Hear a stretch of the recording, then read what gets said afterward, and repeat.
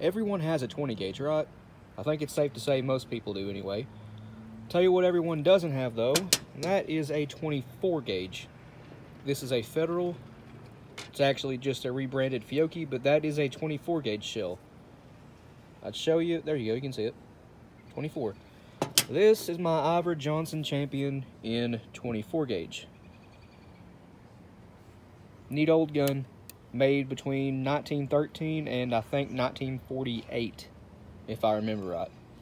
This gun's a sweet shooter. That's not rust on the barrel. The light just makes it look like that. It does have a very nice patina though. Just a beautiful old gun. If you want to see it being shot, well, just look at the right channel.